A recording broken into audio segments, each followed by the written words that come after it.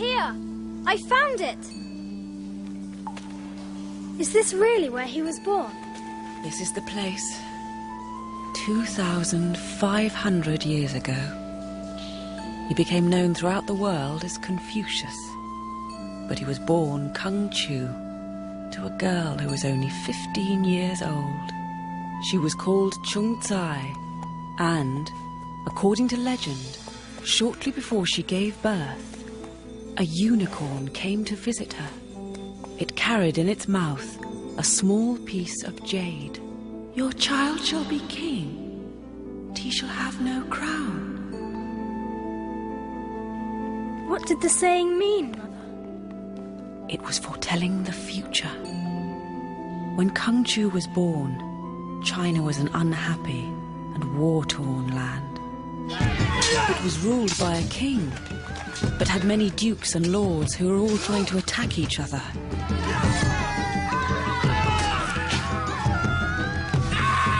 city is ours!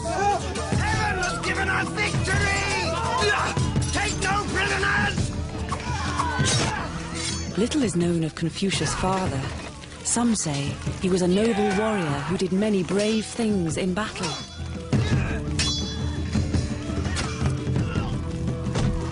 True or not, we know his father died when Confucius was very young.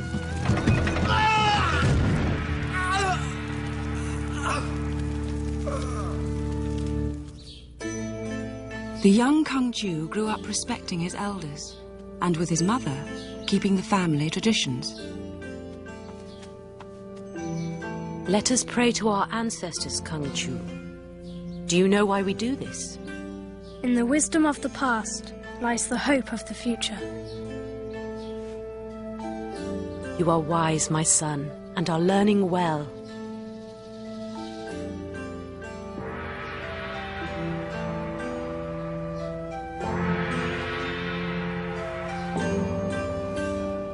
I am the mighty Lord Chung, come to take your city. And I'm the Duke's bravest warrior, come to take your life! Ow! Play with us, Kung Chu. There is too much killing and war in our land already. A few years later, he developed a passion for music.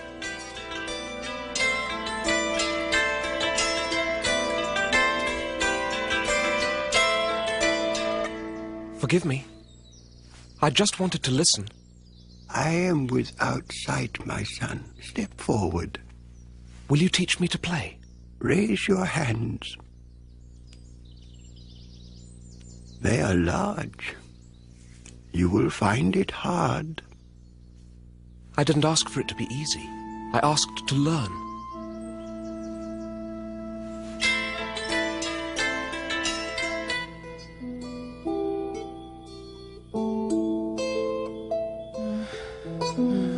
But after many months of struggle, Kung Chu began to master the instrument.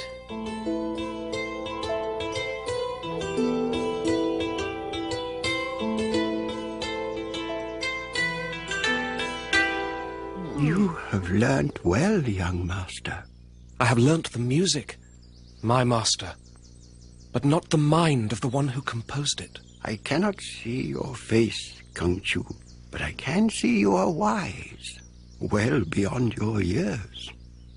By the age of 19, Confucius was given an important position at the court of the ruling baron in his home state of Lu.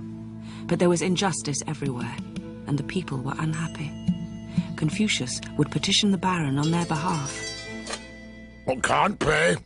Tell him if he doesn't, I'll double what he owes. My lord, he cannot pay what he does not have. Why not simply reduce his share? What? If my wise lord were to tax the people less, they would be more content. And if they were more content, they would produce more. And if they produced more, then my lord's share would be greater than the little he gets from them now. Would it not? You are shrewd as well as wise, Kung Chu. You should be a teacher, not a keeper of records. Which before long is what he became. We must remember our ancestors and the ancient rituals handed down to us. If we forget those, we forget everything. Ah! Surely, Master, are not the rites of our ancestors just old-fashioned traditions? No. This is what is wrong in our land. The present comes from the past, and the two must always be in step. Forgive me, Master. I wish to learn, but I have no money. To learn, you must question. And to question, you must be here. Bring me what you can. But now sit, and let us continue. And as the years passed, his fame spread, and many wished to learn of his ideas.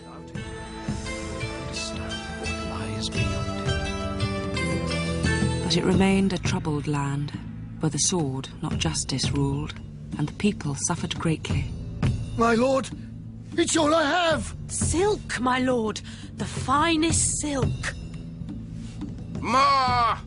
Bring me more! Duke Ting ruled the state now. He sought advice from Confucius. They ride in. They take what they want. How shall we protect ourselves from these greedy barons?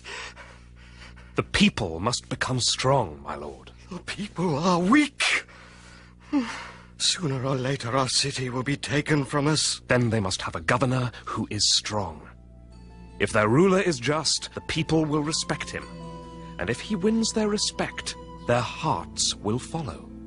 No one will stand against them then. Not even the evil barons. And so Duke Ting put the wise teacher in charge of running the state, which grew from strength to strength. The evil barons had to make other plans.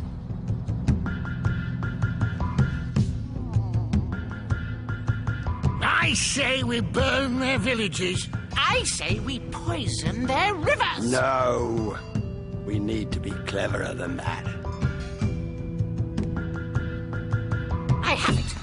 I have it too. We'll burn their villages! And poison their rivers. We must destroy the friendship between Duke Ting and this famous teacher.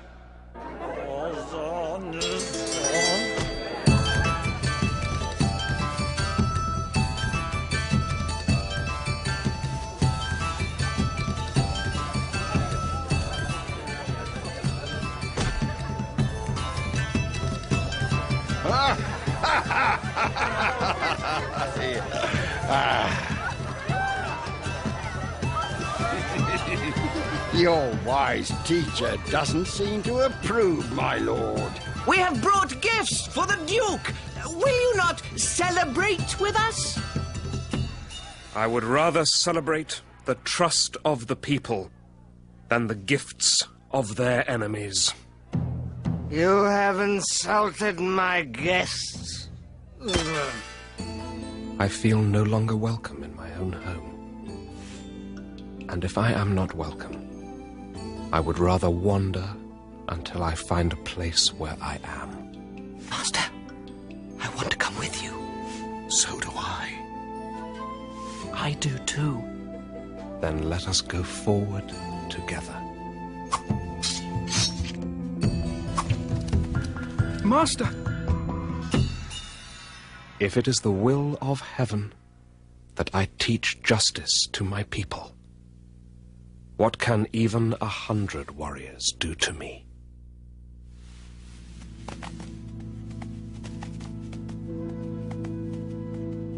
And the teacher wandered wherever anyone would hear him, and he taught any who would listen.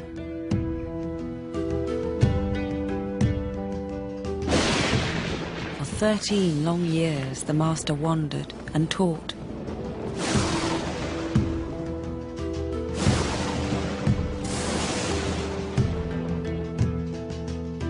And eventually the master returned again to his home state of Lu. Duke Ting is dead, my master. Welcome home. And, in returning, he hoped he could at last do some good. I demand to be heard! These taxes are too high! All you do is sit there and fill your bellies! But it was not to be. You are like the wind, and they are like the grass. If you would only become the breeze of good intention, they would surely bend to your example. Feeling that he could change nothing, and that his words always fell on deaf ears, the master withdrew to a life of reading poetry and teaching the ancient traditions and rites of his people. What lies beyond it?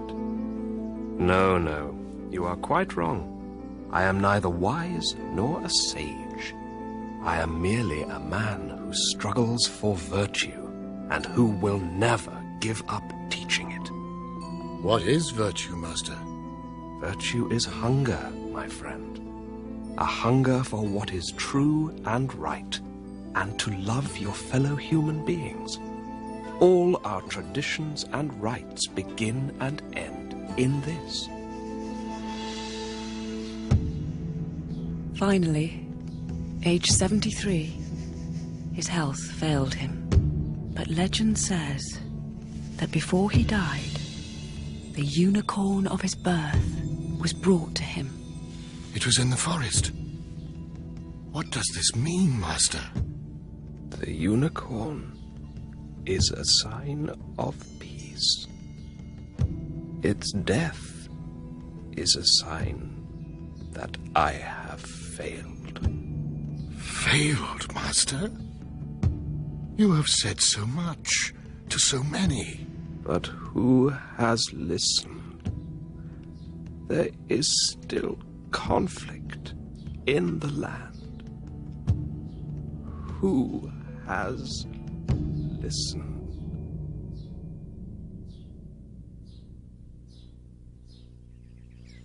Where are we now, Mother?